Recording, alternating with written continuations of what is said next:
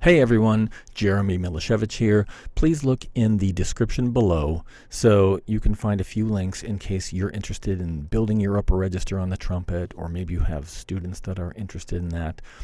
Or there's another link in case you're interested in finding out what it's like sitting and playing in the orchestra pit for a Broadway show. I've got a free recording down there from many, many years ago where I demonstrate the skills necessary to get hired for shows on Broadway. And guess what? It works, because shortly after that recording, and way back in 1997, I moved to New York City, and I've been getting hired for shows since way back once I moved here. So this week I want to answer a couple more questions from someone who filled out my survey from a couple months ago. And here are those two questions from the same person. This person asks, I've been doing the Adam routine for over 4 years.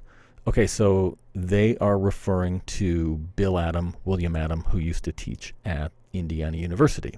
So I've been doing the Adam routine for over 4 years, and I appreciate your perspective. I also play in musicals. There are always a few numbers in every show that challenge my range and endurance. How do you prepare for hard shows and manage the demands during the run?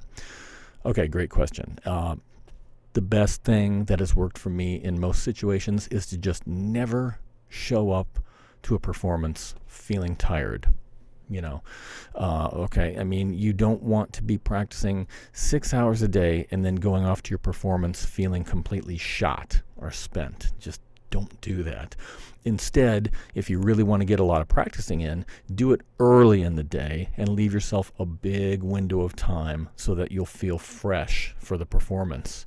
Now, I've gotten to a point, and you will also get to a point, where you'll be fresh even if you're playing a lot before performances. I mean, I've done 4 shows in a day and felt better and even stronger at the end of the day than at the beginning.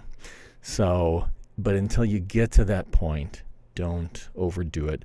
Just make sure you're doing what you need to do to feel fresh for that performance. Okay, so now the next part of the question is this. This person asks, I also teach middle and high school students. I've tried to pass on Adam exercises to them, but they can't or won't practice them routinely. Which exercises do you think are most helpful and reasonable for young students? Great question. I have a little system that I use for my beginners and even the middle school or high school people that I teach. So I start them off with long tones, whether it's a beginner, middle school, or high school student. And it's just a short routine, about 8 minutes, maybe 9 or 10 minutes. And then I augment that with songs. So they're playing about 15 minutes per day, maybe a little longer if they're motivated, but half of what they're playing is going to be music and not just exercises. So for the long tones, I try to get them started off on a second line G in the staff, and then we just descend chromatically. This depends on each student, because beginners sometimes have trouble with that note, so I tailor it to each student.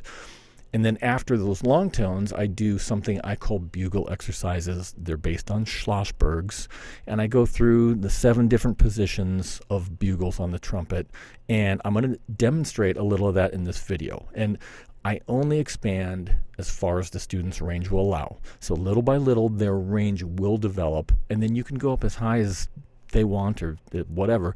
And in this video, I demonstrate going up to double high C, but you're not going to be doing that with absolute beginners or even maybe middle school kids. Who knows, you might be, but chances are maybe not.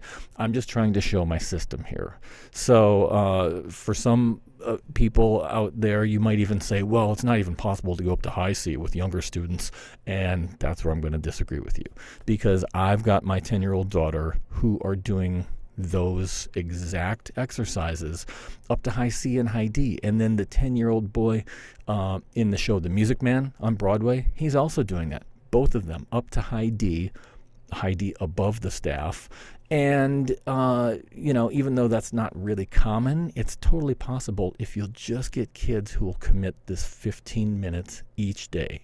Consistency is key. I mean, hey, they got to do their math homework, reading homework, so why not 15 minutes of this? So take a quick listen, please, and you'll get the idea. Thanks.